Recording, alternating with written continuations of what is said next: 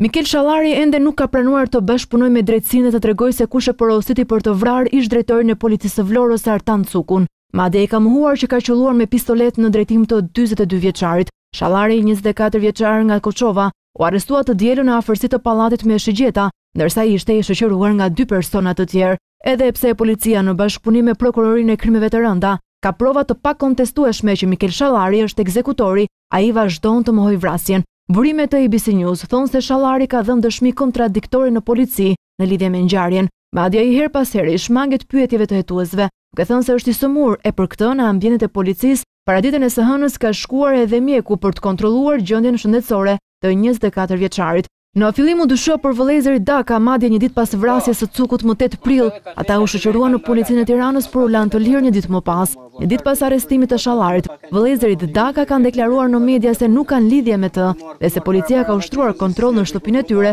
dhe u ka sekuestruar telefonat celular. Burimet e ABC News thonë se për porositësin e vrasjes së Cukut, policia ka 2 persona të tjerë të dyshuar, të cilët po punohet për arrestimin e tyre. Emrat e porositësve të dyshuar nuk bëhen publike për shkak të hetimit.